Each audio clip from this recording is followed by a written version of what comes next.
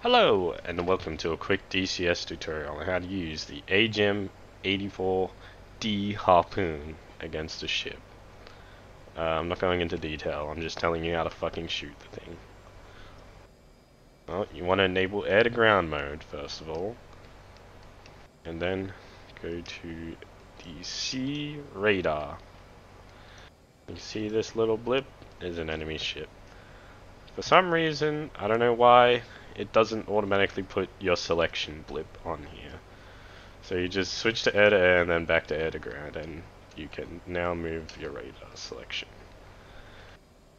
To select the ship, you need to bind this key, which is sensor control switch right, yeah. And now you need to compute your harpoon by going to stores, HPD, and it will select it. Then you need to go mode. I'm not sure what the modes mean, but I know this works, r/bl. Then you can change the program.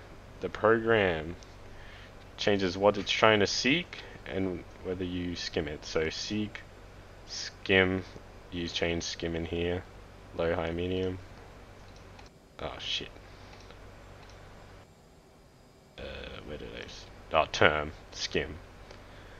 And then seek is either medium, large, or small. A small ship is fucking maybe a cruiser or something. I don't know. A large ship is an aircraft carrier. That's all I can tell you. Anyway, once you have the target locked and you want to aim in the general direction of it, sort of like an AMRAAM, it has its own internal radar, and that's what this seek compute does. It will try and seek out the ship with the description of small, medium, or large. Actually fucking shoot the thing, you don't push shoot. You need the weapon release button. Find that, aim at the general direction of the ship, and go ponk. That is not the right one. Here it is. Now it's gonna go down to skim level and skim towards the ship. You can now see it's enabled its onboard radar, and well, I mean, I hope it's fucking tracking. Yeah, it just doesn't look like it is. And there you go. That's how to use a harpoon to target a ship.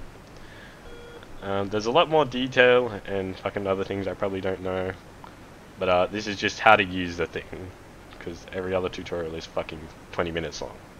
Cheers, Rio.